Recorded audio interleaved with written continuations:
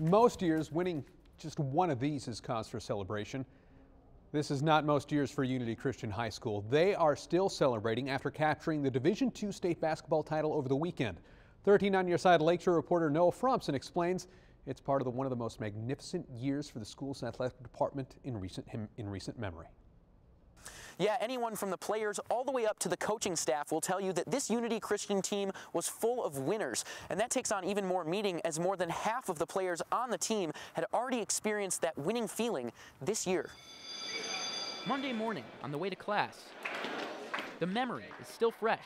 That half-court shot by River Rouge and just seeing it go wide left, that was the best feeling. A rocky start to the season turned into a 22-game win streak and a state title for Unity Christian.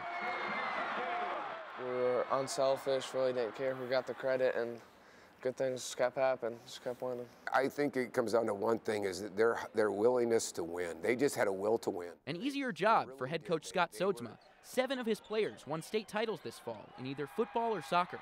I don't even think the boys understand how unusual something like that is. How do you win 2 state championships in a year? Our state championship for soccer was on a Saturday.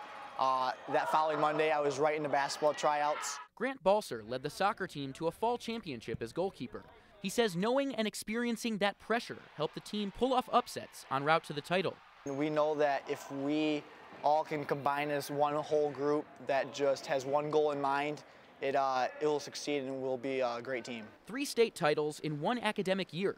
Even at the storied Unity Christian Athletic program, that's never happened. It's a testament to the kids, who don't give up. Athletic director Jeff Angbers says the titles are a byproduct of a group of coaches and players buying into a system that works. Trying to give athletes the best opportunity to succeed, and sometimes that works out. Team really buys in together, and and you go make a state title run. Runs that will live on in the halls, in the gym, and with the players who made them. All these people that just want to go into high school just at least to win one. I couldn't be more proud of all the guys that I've been surrounded with. In Hudsonville, Noah Fromson, 13 on your side.